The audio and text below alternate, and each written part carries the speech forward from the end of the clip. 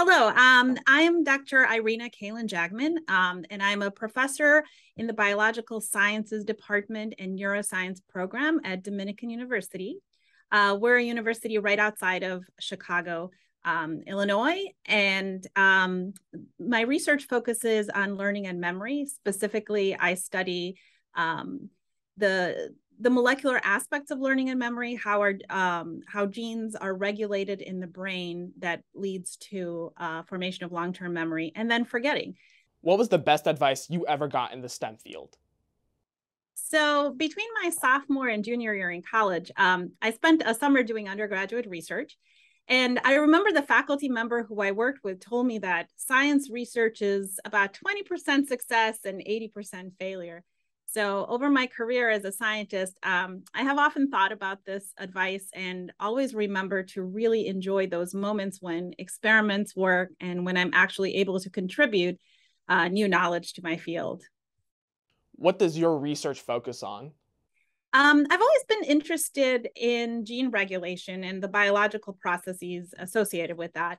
I find it really fascinating that every long-term memory that we make actually requires new mRNAs and ultimately new proteins. So my research program here at Dominican focuses on trying to understand how genes are turned on and off in the brain when memories are converted from the short term to the long term. And I'm also interested in how forgetting occurs and how gene regulation plays a role in this important process. We use a simple model, a sea slug called Aplysia californica, and we can do behavioral assays and molecular biology to answer these questions. So undergraduates in our lab can, contribute to the work and learn different techniques from behavior to quantitative PCR. So that's it. Great. So you just mentioned undergrads. Would you be able to go a little bit more into depth about what type of opportunities there are for undergrads in your lab? Yeah, for sure. So through a number of funding mechanisms at Dominican University, internal and external funding, we're able to support students who want to work for an entire summer in the lab doing research, but also we can support students throughout the year, the academic year, and they can incorporate research into their schedules.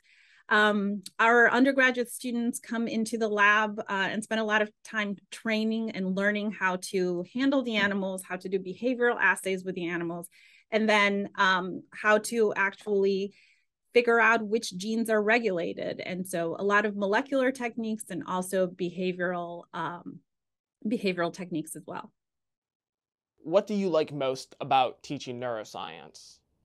I think I love the fact that, first of all, neuroscience can be taught through so many different lenses, from psychology to biology. People from very different backgrounds can make contributions. And I love that neuroscience moves so fast, and there's always, every semester something new and exciting to teach as we try to understand this really complex thing that is our brain and our nervous system. If you were not a neuroscience, what would you do? I love solving problems and creating pathways and order. So I think if I weren't a neuroscientist, I would probably love to be an engineer.